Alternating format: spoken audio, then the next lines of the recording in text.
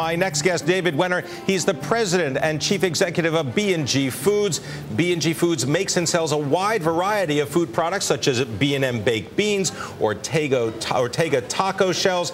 They also make a bunch of other stuff, Poliner jellies and jams. And the stock up more than 50% since last year, paying a 5% dividend.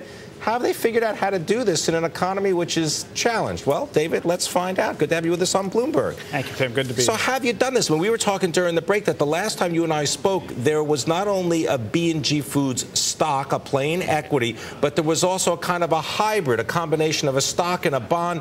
You got rid of that. The stock has moved up. What's been going on? Well, a lot of good things. First off, in a bad economy, the food business is not a bad place to be. People still need to eat, and when you have the staples that we have, they're going to eat more of those kind of things. So talking about Underwood is one of your brands, right? Ortega is red hot, is doing very, very well. Hispanic foods are very popular, and we have two very strong Hispanic brands with Ortega and Las Palmas. Simplifying the financial structure helped a lot. Put all of our stock in one security. People understood the structure better. So that's great from an institutional point of view. We have institutional investors who now invest in our stock who wouldn't before. But it also makes it simpler for a retail investor. It's very clear to see what the yield's going to be. And in the context of getting rid of that other security, we called the bonds, refinanced at a lower interest rate, so our earnings per share are up dramatically as well. And you've been making some acquisitions. You did a recent one. Tell me about this. We just did a small acquisition called Don Pepino. It's actually called Violet Foods. It has a tomato called Sclafani, that brand. Based in New Jersey, right? It's based in New Jersey, yeah. It's a nice tuck-in acquisition. It covers the same retail and food service ground that we cover with our other brands. They've also got Underwood, as I mentioned, right. Also Emerald's, Trappy's, the spicy sauce business, and also you got cream of wheat. You've been coming out with these recipes. I was noticing there's a Cinnabon cream of wheat. Right. We've worked with Cinnabon, licensed the name from them. Came out with a new instant cream of wheat product that is just knock your socks off. The flavor really delivers what you would expect from something with the Cinnabon name.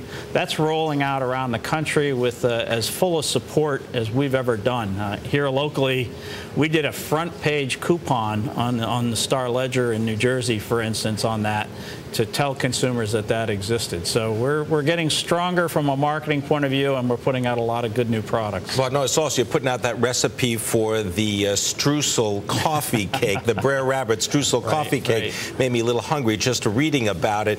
What are the issues now related to cost inputs? Because we read every day and we hear about the increase in the cost of wheat, the cost of sugar, coffee. What's going on in your input costs? Well, our input costs are relatively calm. And it's a mixed bag. I mean, we do buy wheat for cream of wheat, obviously, and that's going up, but it's not going to go up for us until the latter part of 2011. And we've really learned our lessons in 2007, 2008, and cushioned ourselves and really protected ourselves from cost increases on pretty much a 12-month horizon. So keeping those gross margins stable? Actually, probably improving a little bit in next year as we still see very modest cost increases, almost none for our business, and that's plus and minus depending on the brand. And we think we're going to increase, we're going to continue to sell a better mix of products that'll pull our margins up.